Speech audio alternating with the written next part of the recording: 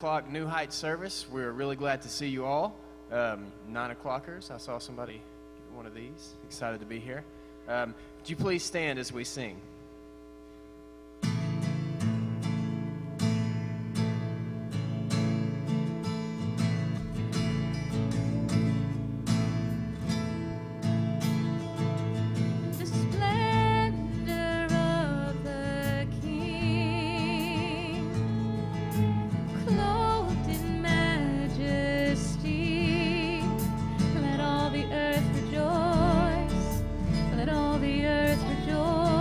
Himself in light. He wraps himself in light, and darkness tries to hide, and trembles at his voice, and trembles at his voice. How great is our God!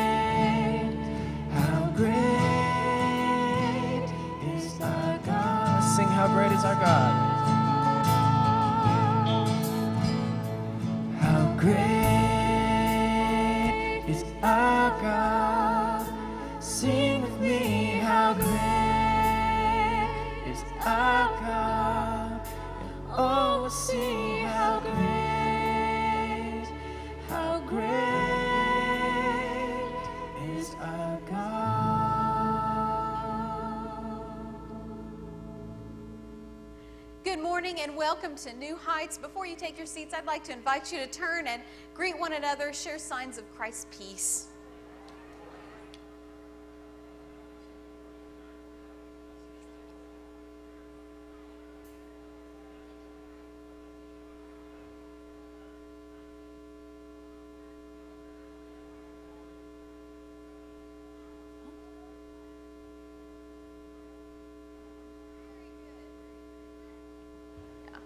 Go ahead and have a seat. And I'm Aubrietta Jones. I'm one of the pastors here at Pulaski Heights United Methodist Church. I'm glad to see each one of you here on this very exciting Sunday, our new worship schedule beginning today. And thank you all for pioneering this 9 o'clock worship experience here at New Heights. A couple of announcements. I'd like to invite you to fill out your attendance cards or the Connect cards that are attached to your bulletins. They are how we register attendance. They're also a great way for you to let us know of events and activities, opportunities that you might like to be a part of. There are some great opportunities on your Connect cards today.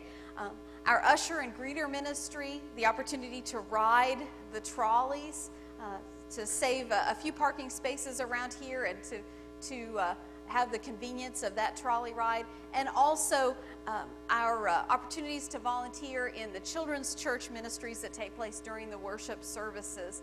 I'd like y'all to consider all of those wonderful ministry opportunities and just think about whether or not you might enjoy those.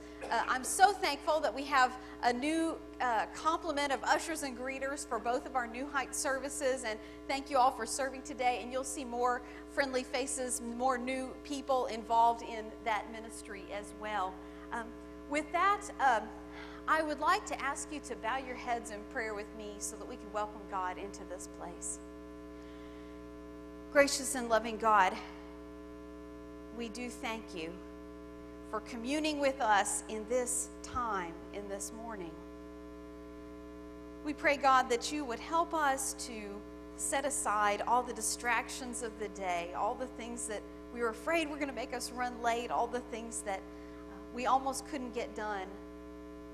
Help us just to relax in your presence in this time, to offer ourselves to you. We thank you and praise you for your faithfulness to us, for your presence in this place. We pray that you would touch every heart in this room, that we might all be transformed, that we might all be reshaped and repurposed to serve you more faithfully every day, and to love you more deeply and to know your love in our lives more deeply. In the name of Christ the Lord we pray. Amen.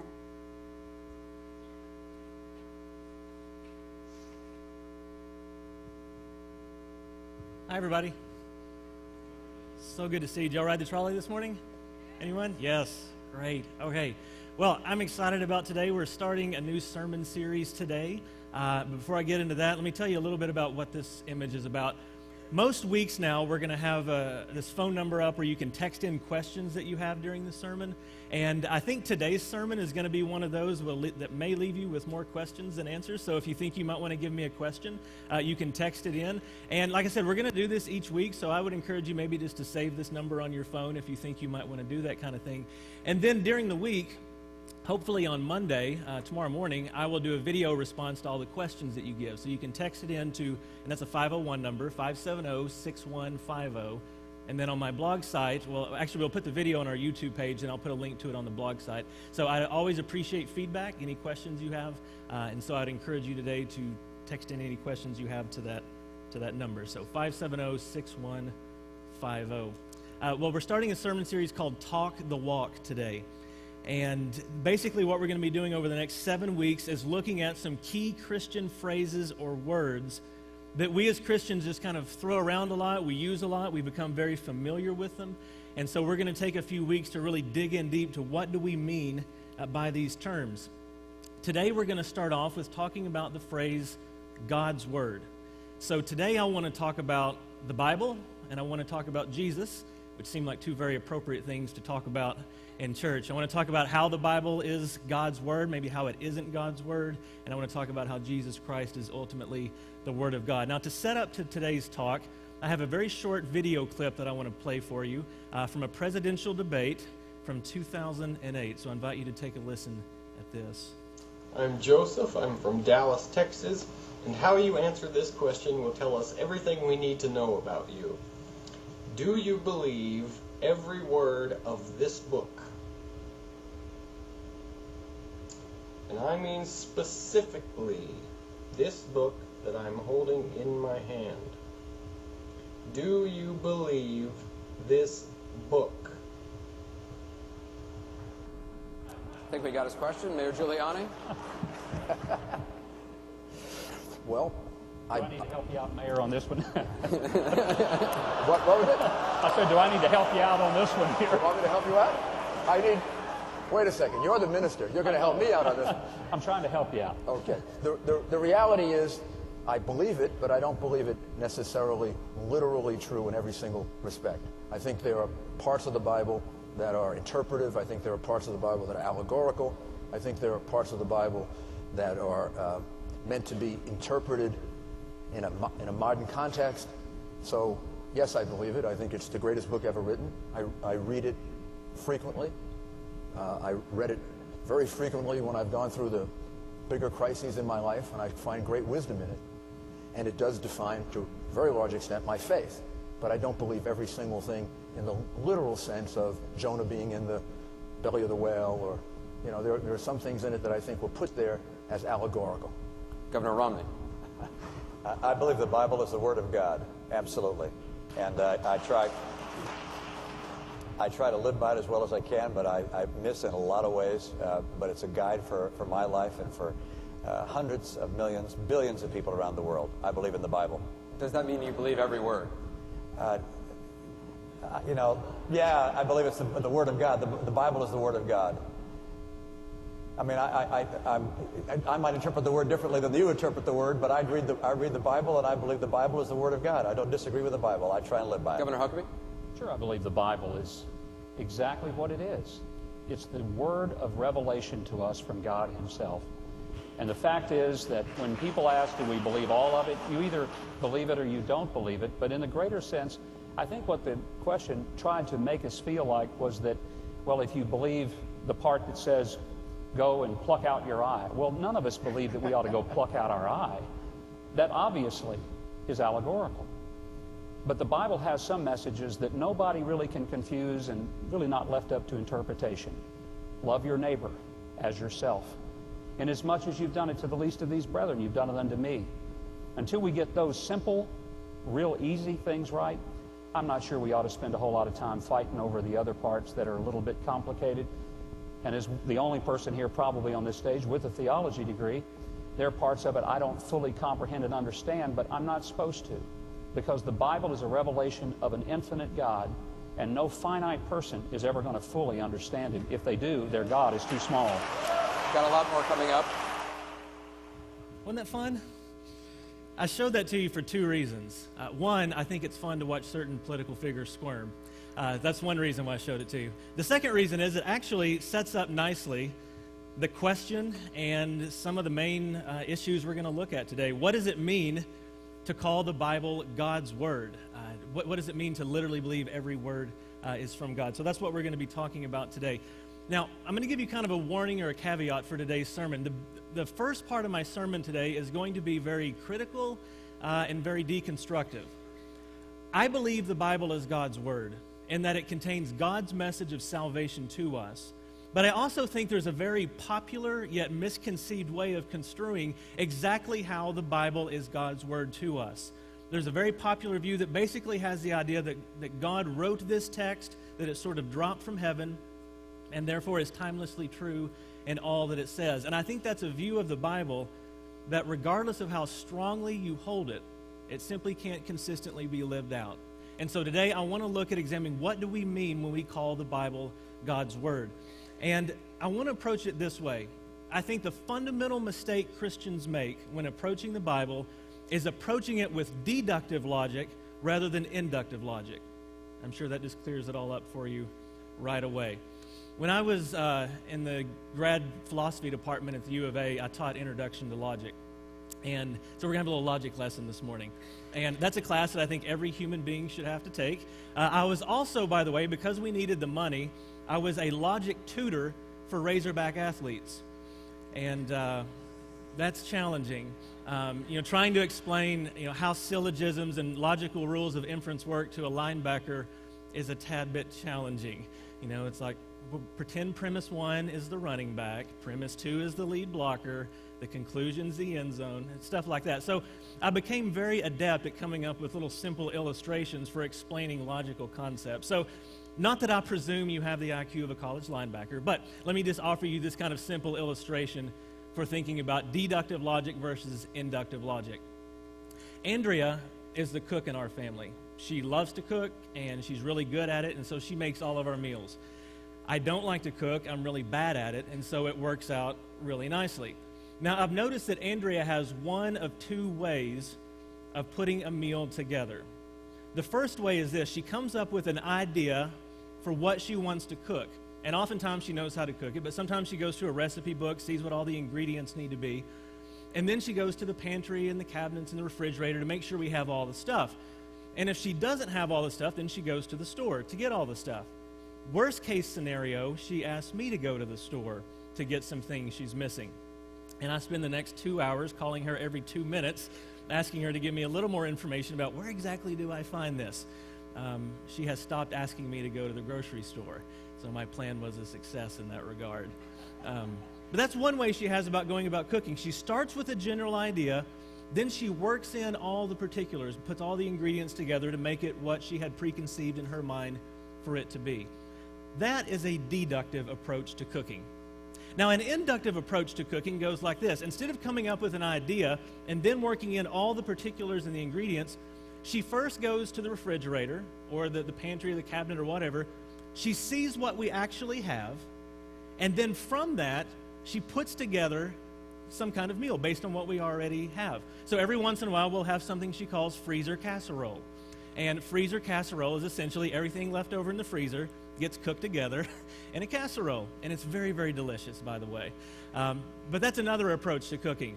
Going to the pantry first, seeing what we actually have, and then putting together a meal based on that. That would be an inductive approach to cooking. And we could put it like this. Deduction goes from a general idea, a big idea, and then works in all the specifics. Induction goes from specific things, and then from that it derives a more general idea. Are we all clear on that?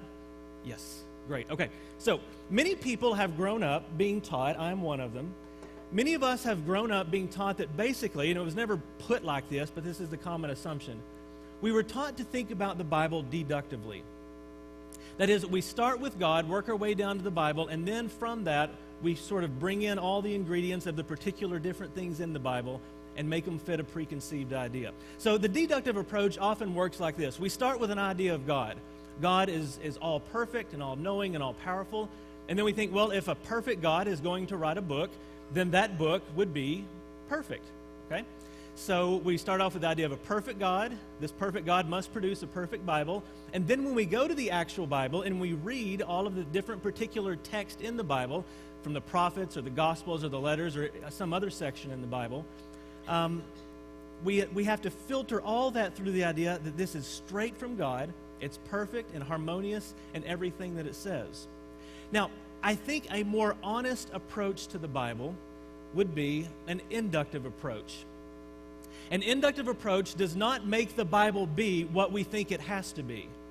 It doesn't start with preconceived assumptions about what the Bible has to be. Instead, it just goes to the actual texts themselves, reads them for what they are, and then builds up a general thesis about what the Bible is and about what God is. So in an inductive approach, we go first to the actual text of the Bible. And then from that, we draw ideas about what the Bible actually is. Now, when you take an inductive approach to the Bible, when you just read the various documents in the Bible, one of the things you quickly discover is that these are thoroughly human documents. The Bible is not one book written by God. The Bible is actually a library, a collection of books written by many different human beings.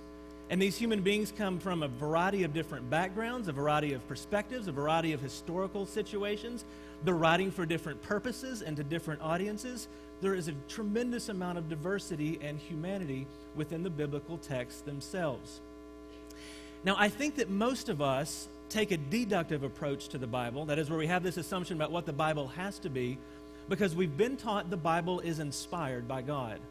And we think that by inspiration, then from that you have to conclude that God either wrote it or kind of literally dictated it to all the human beings.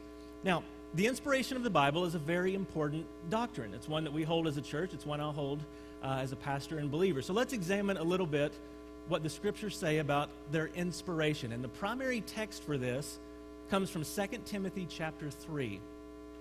Paul says, "But as for you, continue in what you have learned and firmly believed, knowing from who you learned it, and how from childhood you have known the sacred writings that are able to instruct you for salvation through faith in Christ Jesus. Now notice what he says the purpose of the scriptures are, the sacred writings, to instruct you for salvation through Jesus Christ. All scripture is inspired by God. And that phrase inspired by God is one word in the Greek, theopneustos. It literally means God breathed. In the Greek language, the word for breath and wind and spirit are all the same word. So it could be God spirited or God breathed. And is useful for teaching, for reproof, for correction, and for training in righteousness, so that everyone who belongs to God may be proficient and equipped for every good work. Now, what often happens is we read this passage about how the scriptures are inspired, and we quickly get from that inspiration equals dictation. But what I want to propose to you is that inspiration does not equal dictation. When Paul uses this metaphor, and it is a metaphor of God breathing life into the scriptures. By the way, the only other time that metaphor is used in the Bible is to describe the creation of humanity. It says God breathed life, God inspired Adam. Okay? So God is somehow breathing his life into these texts. It reads too much into it to conclude, therefore, that God dictated these texts to the authors. I think that reads way too much into what was meant to be just a more flexible, evocative metaphor about how God's Spirit can use these texts to draw us into faith in Jesus Christ. God relates to us on a need-to-know basis, I think. And the scriptures tell us what we need to know, and they tell us that reliably. They point us towards faith in Jesus Christ, and they draw us into a relationship with him. Here's how we as a United Methodist Church define our view of biblical authority, and we have a much longer section. I've just given you a couple of highlights. We have a book called the Book of Discipline. Extremely boring book, but it's a book that contains all of our key doctrines and beliefs. And in the section about Scripture, it says this: our standards affirm the Bible as the source of all that is necessary and sufficient unto salvation. So let me just pause there for a moment. Our view of biblical authority is that what we need to know to be saved is found in the Bible. That what we need to know about God's grace in Jesus Christ is reliably transmitted to us. We as a denomination, though, do not hold that because we believe in the authority of the Bible, therefore everything the Bible speaks about is timelessly true and inerrant and authoritative. As United Methodists, we locate the authority of the Scripture in its capacity to point us towards Jesus Christ. It goes on to say that we draw upon the careful historical, literary, and textual studies of recent years which have enriched our understanding of the Bible. Now, I'm all about that, as you may have noticed. I couldn't be more Methodist in my approach to Scripture in this regard. I believe with all my heart that the Scriptures can point us towards Jesus Christ and that we can be saved through knowing him. And I believe with all my mind that as we approach the Scriptures, we shouldn't check our brains at the door. We should use the best scholarship available to us, the most latest and recent scholarship, to try to understand what these texts actually say. My view of the inspiration of the Bible doesn't just come from my studies of what other theologians have said. My view of the inspiration of the Bible really comes from my experience of the biblical texts themselves.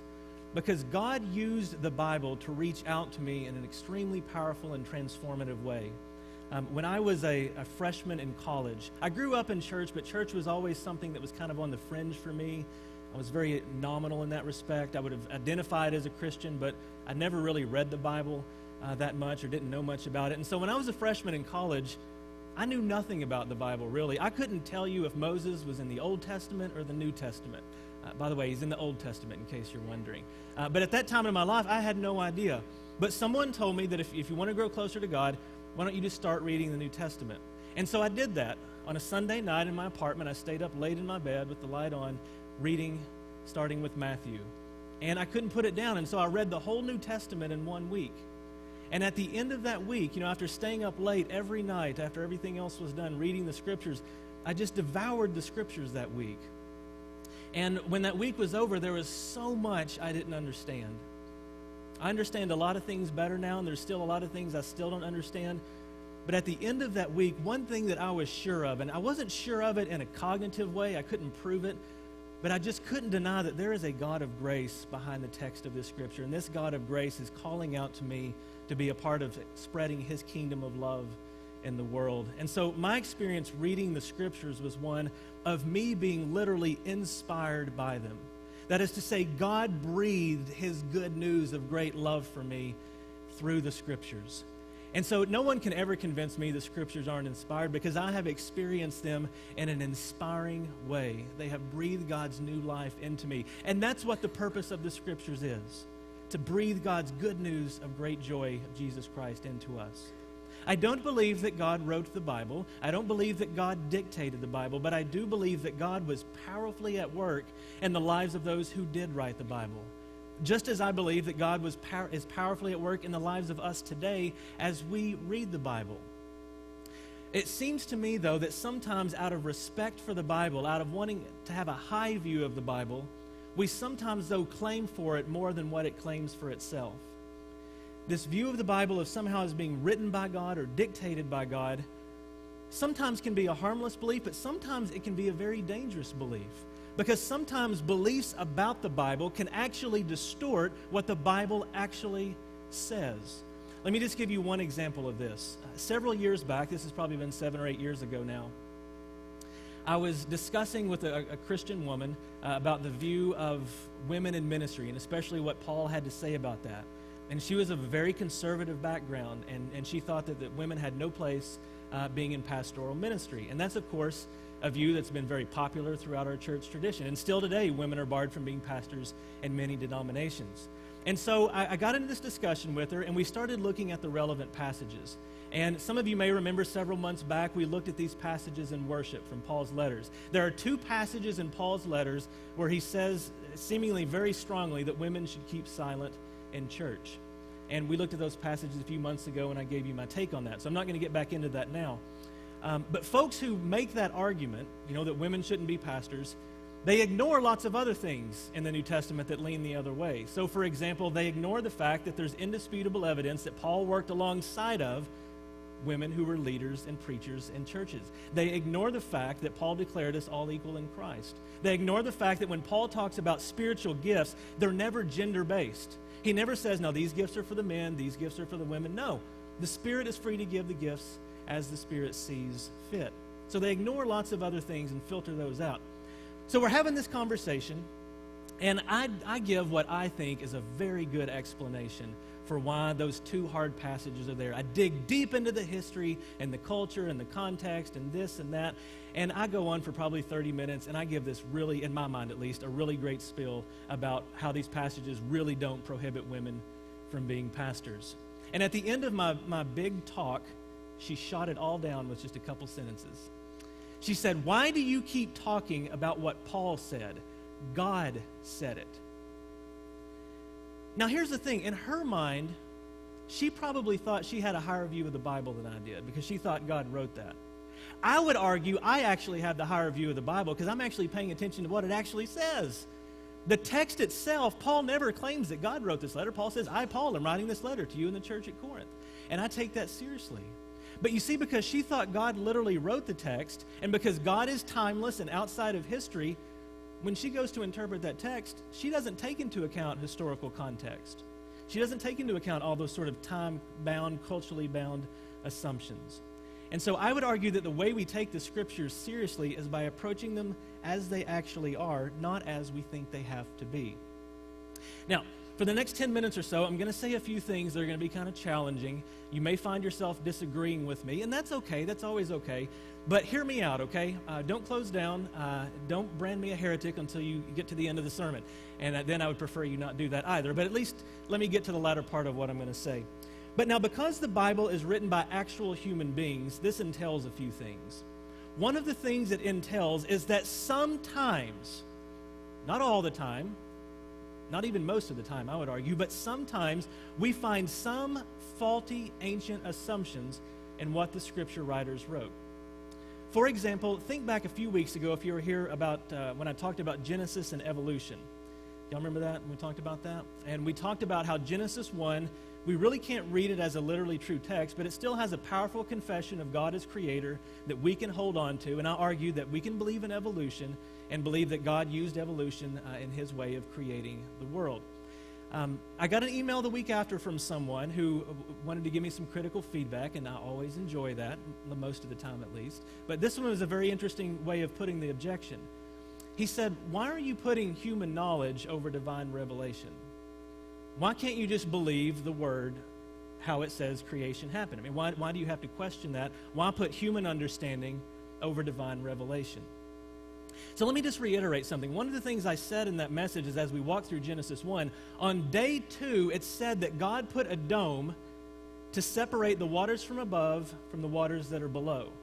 And I talked about how it presupposed that the earth was flat and that there was an ocean of water up in the sky and that God had to literally put a dome to keep the water out. That's what Genesis 2 says happened on the second day. I am not some fringe heretical liberal when I claim the earth isn't flat, okay? Would you agree? Can I get an amen? Okay, the earth is not flat. There is not a literal dome up in the sky. There is not an ocean of water up there. Are we all clear on that? That is not just my interpretation, okay? When we approach the Bible, one of the things we have to make room for are little things called indisputable facts, okay? We have to make room for indisputable facts. And we know that's literally not exactly how it happened. Now, again, I think Genesis is authoritative for us in that it confesses God as creator, and we can combine that with the best science of our day. But we just have to acknowledge and be honest that, yes, when that text was written 3,000 years ago, they didn't have a correct view of the universe. Not only are faulty assumptions built into the Bible about certain scientific matters, and this is the more sticky issue, but it's important to acknowledge, there are sometimes disagreements about assumptions that went into moral judgments. That is to say, in the ancient world, there were certain assumptions about the way things are that sometimes affected their judgment of what is right and what is wrong. Now, this is where we get on stickier ground, because many Christians are fine with saying, well, yeah, the Bible can err in matters of science or history, but when it comes to morality, especially the New Testament, the Bible is never wrong. And I think it's important we be acknowledged that perhaps it is sometimes. Let me give you a couple of examples. Oh, by the way, this is a picture of the guy that sent me the email about the Genesis text. But no. By the way, he was a guest, and I knew him from somewhere else. He's not here today, so it's not offending anyone. But anyways, okay. But here's an example. The Apostle Paul says this in 1 Corinthians 11. Does not nature itself teach you that if a man wears long hair, it's degrading to him? But if a woman has long hair, it's to her glory. According to the Apostle Paul, it is unnatural and degrading for a man to have long hair. Looking around the room, it's kind of dark. I can't quite see if we have any long-haired men here today. And how do you define long, I wonder? But anyways, how many of you would agree with this, that it's unnatural and degrading, immoral for a man to have long hair? Yeah. What Paul says here is built into certain, ancient assumption about how things are supposed to be. Here's an ethical statement in the New Testament, and every one of us here disagree with it. Now, of course, this isn't really a huge deal, but it's still an ethical statement in the New Testament, and we disagree with it. Let me just give you one more example. I could give you numerous. But in 1 Timothy 2, Paul says this, I desire then that in every place that men should pray, lifting up holy hands. Let me pause there for a moment. When Aubrietta prayed this morning, men, how many of you lifted your hands? Anybody? Sinners. Lifting up holy hands without anger or argument. Also that women should dress themselves modestly and decently in suitable clothing, not with their hair braided. Any hair braided here? With gold, pearls, or expensive clothes. Anybody wearing expensive clothes today? But with good works, as is proper for women who profess reverence for God. Now, by the way, I didn't have time to look it up. I don't know what he has a problem with hair braided for. I'm not sure where that comes from.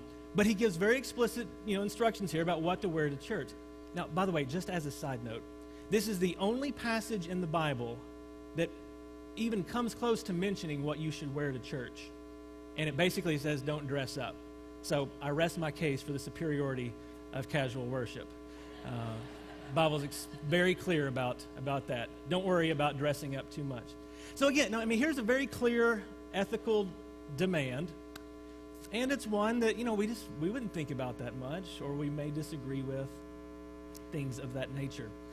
because the Bible was written by actual human beings, sometimes we find faulty ancient assumptions in what they had to say. Not always, not even most of the time, but sometimes. And we just have to use our best understanding. We have to use conversation with the Holy Spirit. We have to use scholarship just to use the best we can to decide what's applicable today and what's not. Now, let me give you another example of some of the humanity of the Scriptures. Because the Scriptures were written by numerous different people, we sometimes find discrepancies or contradictions. Let me just focus in now on the four Gospels and what they have to say about Easter. This would be kind of maybe a helpful homework assignment for you. Maybe get back on YouTube and look at these questions or write them down. And look in all of the Gospels and answer these questions. Who went to the tomb? What happened when they arrived there? Did an earthquake happen? Did it not? How many angels were there? Was it one? Was it two? Where did Jesus appear? Was it in Jerusalem, or was it Galilee, or was it both?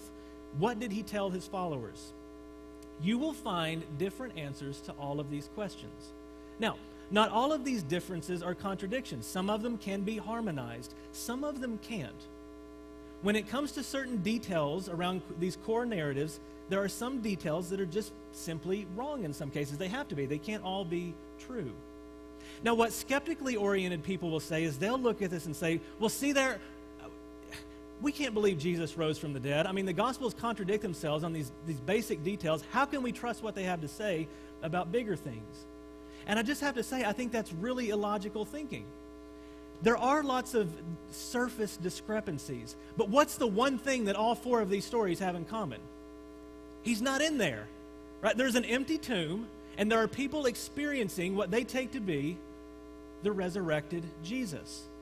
And that's what's important. That's what we need to know. We don't need to know exactly every correct detail on Easter morning, but we do need to know the tomb is empty, and that's something that's communicated to us very clearly.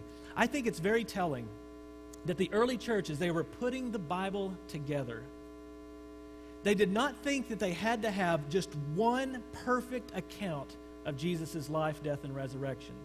They didn't think they needed one perfect account that was supernaturally protected from all error. Instead, they were content to have four very human accounts. They thought this would be adequate to leading us to faith in Christ. The early church didn't seem to be bothered by surface discrepancies. They didn't try to iron out all of the different details. They just acknowledged that human testimony, even though it's not perfect, it can be adequate for God's purposes. Now, I thought it would be helpful, and I'm going to have to make this very quick. I had packed a lot into what I wanted to say today. I thought it would be very helpful in this talk if I just gave you a very, very brief thumbnail sketch of how the Bible came together. And I'm going to give you the 2 to 3 minute version of it. The Old Testament roughly contains three major sections of documents. There is the law, there is the prophets, and the writings. And those words in italics there are the Hebrew names for that. The Old Testament has three major parts, and each of these parts became Scripture in an evolving process. The first 5 books of the Bible roughly were acknowledged as Scripture at around 600 BC. First 5 books of the Bible. So the very first Bible was 5 books. Over time, writings of the prophets began to be added to what was considered Scripture. And that happened somewhere around 400 BC. Then there was an additional group of writings, things like Proverbs, Ecclesiastes, Song of Songs, things like that, that began to be added even later on. And so at around 200 BC, some more of these writings were considered Scripture. So by the time of Jesus, what we consider the Old Testament, that was roughly the Jewish Bible. Now, there was a difference in order, and there was some debate about particular books, but roughly what we call the Old Testament was the Bible for Jesus and his first followers. And this is roughly the outline in which it happened. Now, when we turn to the New Testament, things get a tad messier. Some of Paul's letters were considered Scripture by the late 1st century. Now, let me make an important distinction here. I just realized this could be confusing. These aren't the dates at which these texts were written. These are the dates at which they came to be considered Scripture. For instance, Paul wrote his letters between 40 and 60 AD. The Gospels were written between 60 and 90 AD. But these were the times in which they started to be considered authoritative and have scriptural status. Towards the end of the 1st century, some of Paul's letters, not all of them, but some were considered Scripture. There's good evidence that towards the beginning of the 2nd century, the 4 Gospels had begun to be considered Scripture. There's also some good evidence to suggest that by the end of the 2nd century, most of the rest of the New Testament as we have it was considered Scripture. Now, the New Testament, the 27 documents we have, was not finalized until 367 AD. Now, I put finalized in scare quotes there because there's a sense in which the Bible has never been finalized. Even to this day, there is no universal agreement among all Christians about what books should be in the Bible and what shouldn't. There is a certain common core, and the vast majority of the churches, for instance, accept the same 27 books in the New Testament. Not all. For instance, the church in Syria has an additional book called the Wisdom of Solomon in their New Testament. So it's still not completely finalized, but pretty much finalized. Now, here's what I want you to take from this. The Bible began to be put together in 6th century BC. It wasn't finalized, as much as we could say it was finalized, until the 4th century AD. That's a 1,000-year period over which the Bible is being put together. It was written by human beings. It was transmitted by human beings. It was translated by human beings. It was edited by human beings. It was put together by human beings. None of that gets in the way of it being adequate to do what God wants it to do, and that is to lead us to faith in Jesus Christ. I've been critical throughout most of the sermon, so let me end on a constructive note. The Bible, interestingly, never refers to itself as God's Word. It's a phrase we often use to talk about the Bible, but the Bible never calls itself God's Word. You know what it calls God's Word, or who it calls God's Word? Is Jesus. In John chapter 1, the writer says, "In the beginning was the Word, and the Word was with God, and the Word was God, and the Word became flesh and lived among us." The Greek word word is logos, which means logic or reason or expression or word. Logos is that which reveals or expresses what's on the inside. You know, a word, when used properly, expresses and reveals what's in here. But sometimes spoken words are insufficient to communicate what's in here. A few years ago, I was sitting with a couple who was trying to put their marriage back together after an infidelity.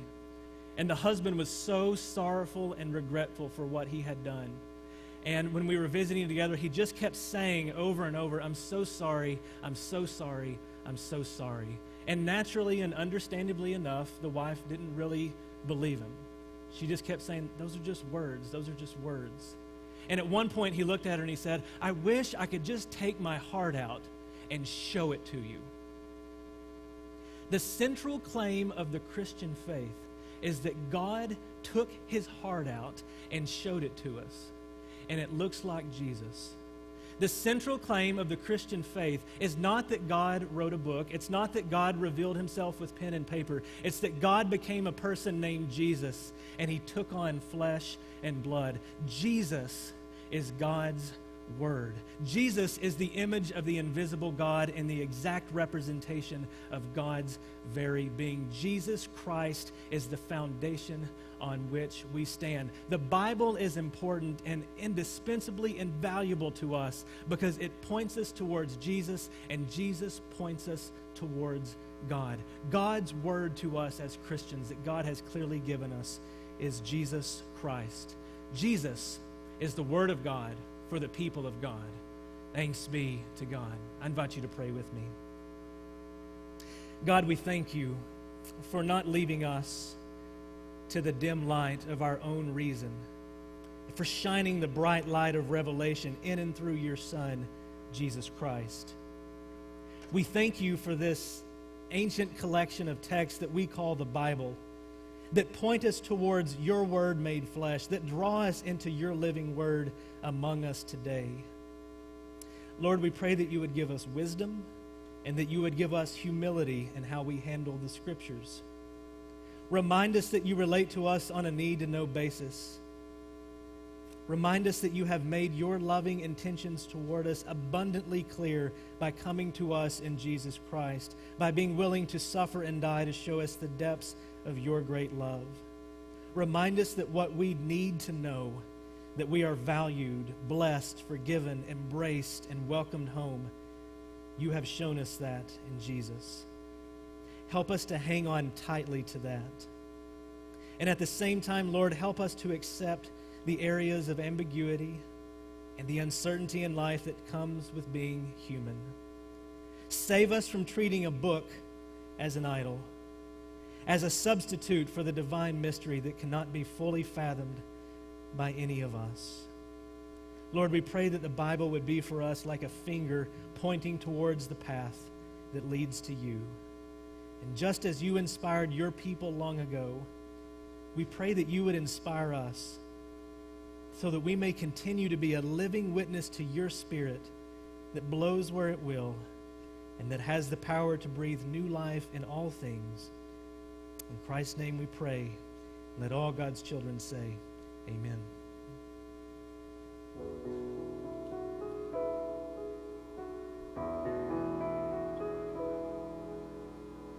Be thou my vision, O Lord of my heart.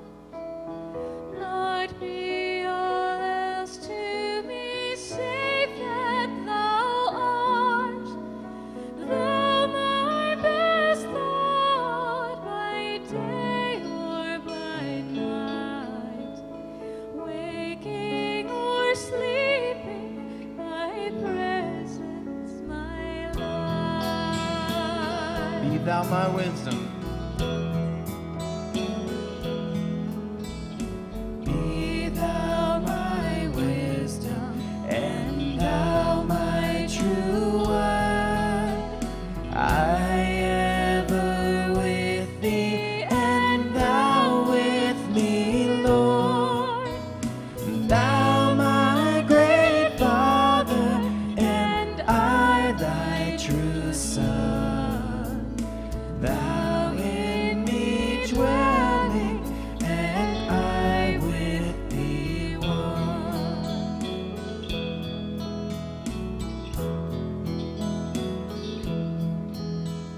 Riches I need not, nor man's empty praise. Thou mine inheritance, now and always. Thou and thou only, first in my heart. High King of heaven, my treasure thou art.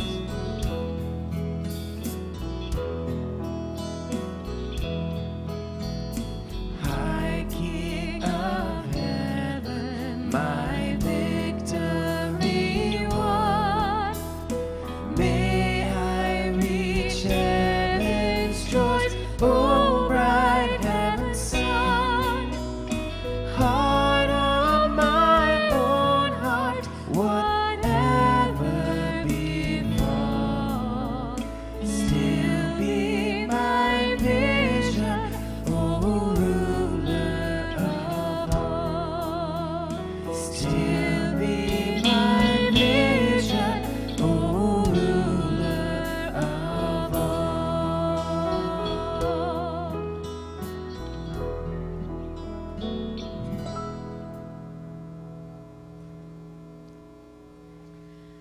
I'd like to invite the ushers to come forward to collect this morning's offerings. And as they're coming, I simply want to share with you that the great opportunities we have to learn and grow as followers of Jesus Christ that are offered by this church are made possible in part by the offerings that we give. We have some great Lenten studies that have just begun. We have one beginning February 28th, and the information is there in your bulletins. But I just want to let you know that you make those opportunities possible. Let us pray. Gracious God, we thank you for the privilege of getting to be a part of what you do in the world through our giving. We pray, God, that the gifts we give would be used for your glory, and that people would come to know and love you through the ministries of this church and through the gifts that we give. In the name of Christ the Lord, amen.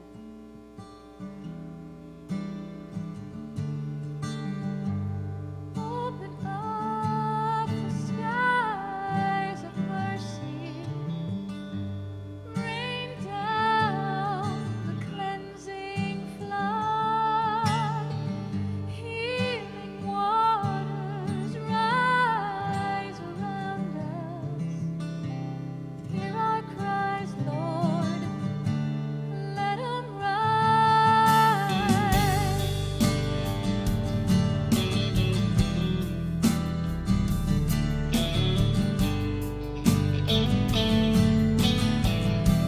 skies of mercy. Open up the skies of mercy. Rain down the cleansing flood. Healing waters rise around us. Hear our cries, Lord. Let us rise. It's your kindness, Lord, that leads us to repentance. Your favor, Lord, is our desire. It's your beauty, Lord, that makes us stand in silence. And your love is better than life.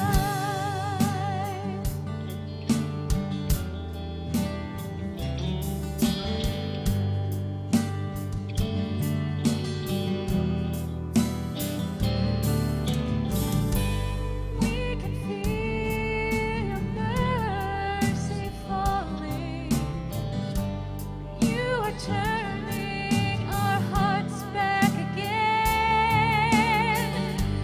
Hear our praises rise to heaven.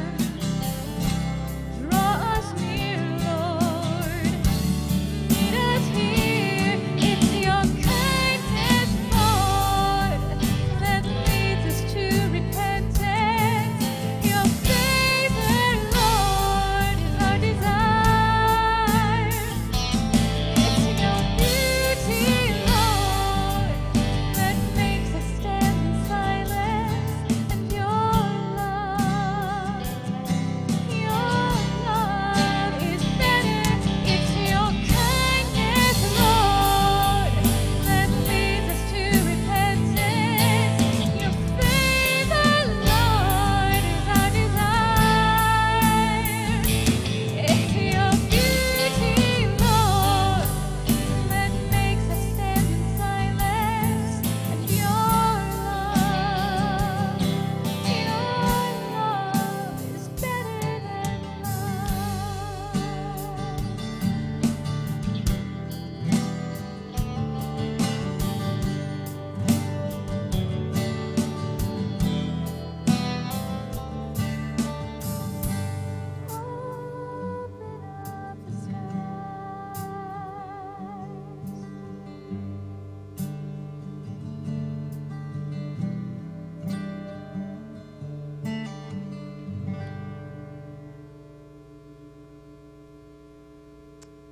At this time, I'd like to invite forward some folks that are looking to join the church today.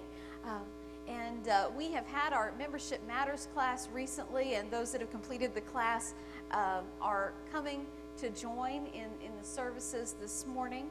And one family that we have here today, the Hatfield family, Jeff and Allison, we're glad to have all four of you here today. Come on up to the middle so everybody can see you. And I simply want to ask you all one question as people who are already professing Christians. Will you be loyal to the United Methodist Church, do all in your power to strengthen its ministries, and support Pulaski Heights United Methodist Church with your prayers, your presence, your gifts, your service, and your Christian witness? And if so, please say, I will. Okay. Let's respond to them. We rejoice to recognize you as members of Christ's Holy Church, and we welcome you to Pulaski Heights United Methodist Church. With you, we renew our vows to uphold it with our prayers, our presence, our gifts, our service, and our witness. Thank you all. Would you please stand as we sing our closing song?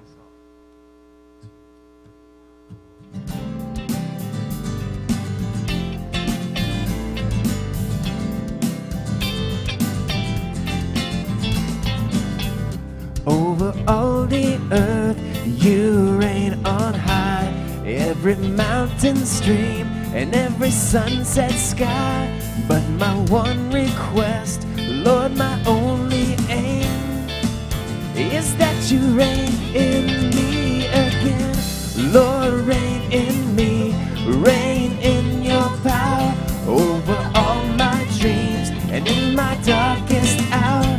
You are the of all I am. So won't you reign in me again?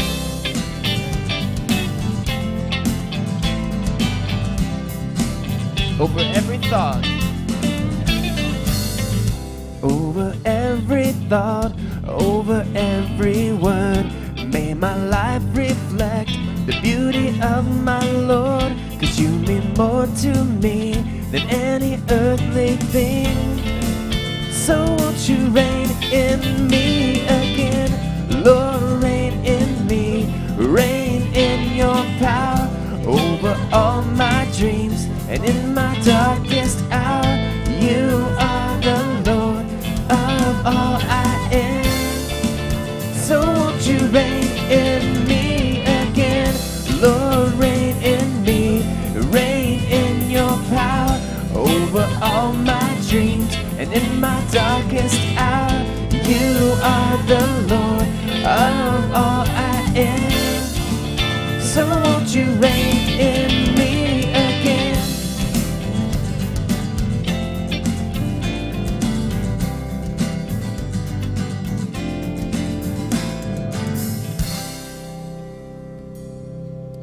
Before I give you the benediction, I just want to remind you that over in the gym across the driveway, we've got a bunch of donuts and coffee and juice, and Fellowship Central is the name of that area set up over there. So I invite you to go over and have some donuts and coffee and fellowship.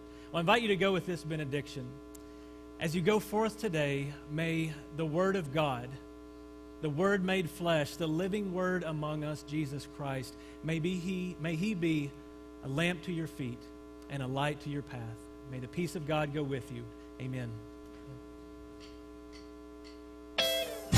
Lord, reign in me, reign in your power over all my dreams. And in my darkest hour, you are the Lord of all I am. So won't you reign in me again? Lord, reign in me, reign in your power over all my dreams. And in my darkest hour, you are the Lord of all I am. So won't you reign